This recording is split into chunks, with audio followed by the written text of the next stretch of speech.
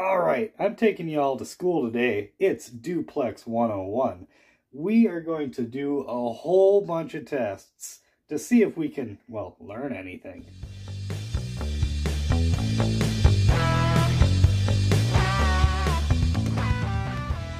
Alright everybody, class is in session. Sit your asses down, quit passing around notes to each other, and quit picking on Timmy. He's had enough for one day.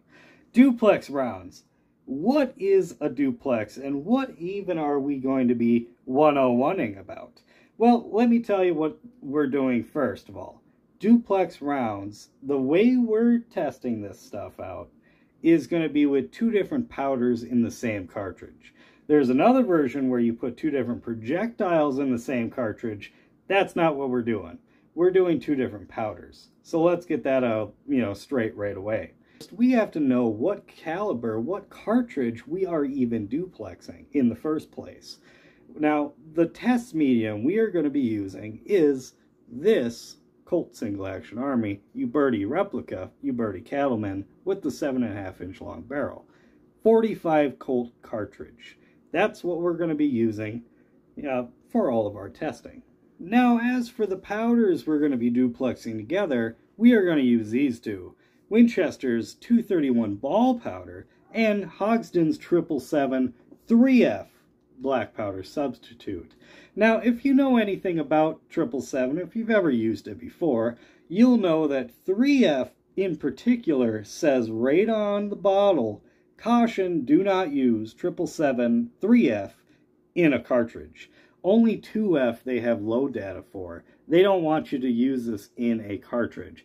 Well, let me tell you, not only are we using it in a cartridge, we're mixing it with other, smokeless powder. So if some warning label put on by some lawyer somewhere that you've never met before is enough to stop you from doing something, this is the wrong channel for you. Because if this gets you a little nervous, you don't even want to see what we're about to do. And what that is a whole bunch of science. We are going to make up a whole bunch of loads, shoot them all, chronograph them, document them, and see if there's any weird anomalies, if there's any, clear patterns, if it's a linear gain as powder increases, or if when you mix the two together, things just are kind of weird, right? Now, this is the load we're going to start with. 777 3F, we are going to be starting with 30 grains as the base, line, with a 250 grain bullet. And what we're going to be changing is the amount of W231 ball powder in the case. Now this is going to be on the bottom, 777 on top of it, right?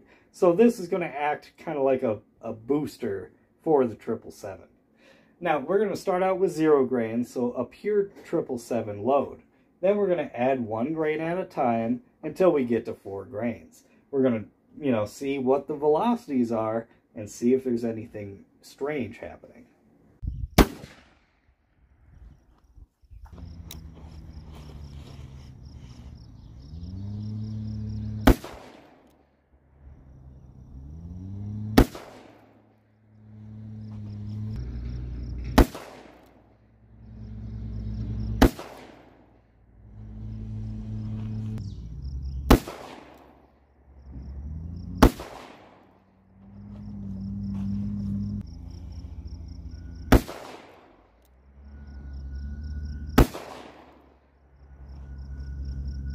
So we got our numbers all laid out right here, and how much we increased by, plus or minus, right? It's just kind of a ballpark, but, 56 plus or minus feet per second greater, 85, 63, right? A fairly linear increase per grain of W231 until we get to 4 grains. That's only plus or minus 16. That's, a giant outlier right there. That's kind of strange. So what could be happening? Well, we need more testing to find out. Let's do another load. So here's our new load. We're still using the 4 grains of the W231 because that's kind of what we're trying to figure out what's going on with. But we're changing up the 777, going to only use 25 grains instead of the 30. We're going to drop it by 5 grains, see what that does. Theoretically, this should be, a fair bit less, right? In terms of velocity.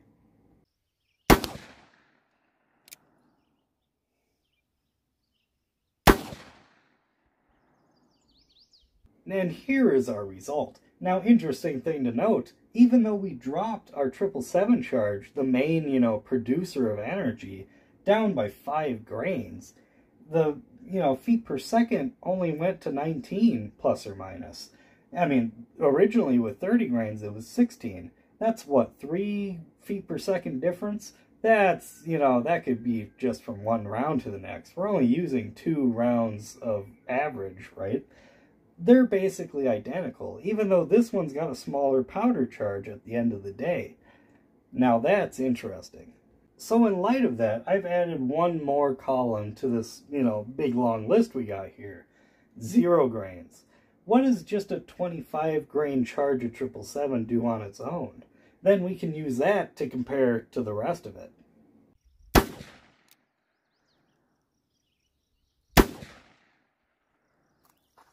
And here is our result. Now, interesting enough, 940, 918, that's plus or minus 39 feet per second from the 30 grain load we shot earlier. So this number is a greater difference dropping by 5 grains on its own than it was dropping 5 grains when it is duplexed together. Interesting stuff. Now, let me start a whole new column of testing. So here is our next set of loadings. Now, as you can see, we already got 2 of them filled in because we've already tested them over here. What we are going to do is we're going to take this 777 3F and go from 20 grains all the way down to 40 grains in 5 grain increments to see if there's any, kind of weird anomalies just with this powder alone. It doesn't want it to be put in cartridges. They say so right on the bottle. So I want to see if this stuff might be a little finicky, and if that might be why we're seeing our anomalies down there. If it's just due to the 777's, innate unreliability. Maybe, who knows, maybe adding duplexing to it is making it more reliable, at least up until the 4 grain mark. Alright, let's take a look and see what we can find out.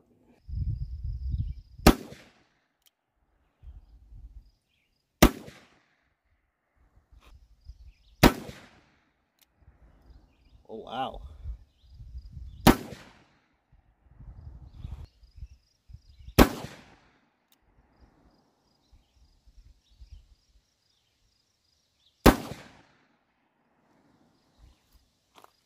And here are our quite frankly interesting results. Now, starting out with 20 grains, we have like 0 compression. The bullet's not even seated against the powder. And as a result, we've got some pretty abysmal performance. Although the, spread on it is not bad at all. Jumping up to 25 grains, we gain 197 plus or minus feet per second with a 5 grains. This stuff is definitely, temperamental, let's say. But that is a giant improvement. Going to 30 grains, however, we only see, like we said, 39 feet per second, which is kind of weird because that's where we have been doing all of our testing, is that 30 grain, 25 grain zone. So, that's an interesting thing that's going to come here in just a second. Moving from 30 to 35, however, we gain another 111 feet per second. Massive gains for 5 grains of powder. And another 102 feet per second with another 5 grains going to 40. And that velocity at 40 grains all on its own almost outpaces our duplex rounds over here. Interesting stuff.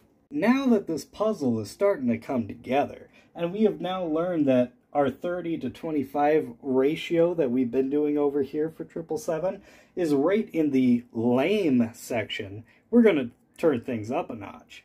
We're bumping it up to 35 grains for our duplex, although we're dropping our W231 down to 2 for safety reasons.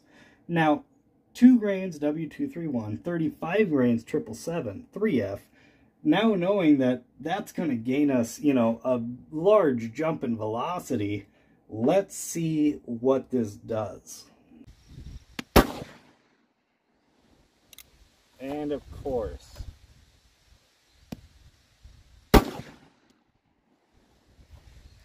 And here is our data point, our only data point, because the second shot unfortunately was an error, and I'm not making a second one to go back out there and retest it, because frankly this video has taken me an awfully long time as it is. It's not all in one day if you haven't noticed, and I'm just not going to do it. But we have one, and it's 1,222 feet per second, which if we compare this load to this load using 2 grains but 30 grains 777, it is 117 feet per second faster. Now, if you notice, that correlates identically to our 119 feet per second gain going that 5 extra grains of 777. So adding more grains of 777 is a linear increase even in a duplex round. 5 grains here equals 5 grains there. This test showed at least. I only got one more thing to do today. Now here's the last load we're going to be testing for this video, and it's a simple one. 4 grains of W231 ball powder. That's it, with our 250 grain bullet. Now, what is this going to really tell us? Well, I'll show you after we get the results, which are coming right now.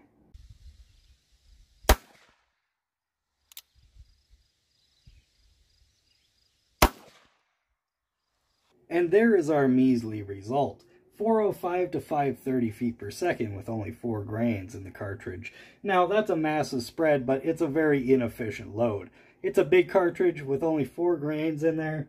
Yeah, you kind of have to give it to that one. But what I really wanted to know was, if you take this number here, 4 grains, this velocity, and you plus 25 grains in that velocity together, would you pop out what we actually seen over here when we duplexed it? And the answer is no. Now, we should have seen, plussing those two together, a velocity of either 1345 or 1448 feet per second.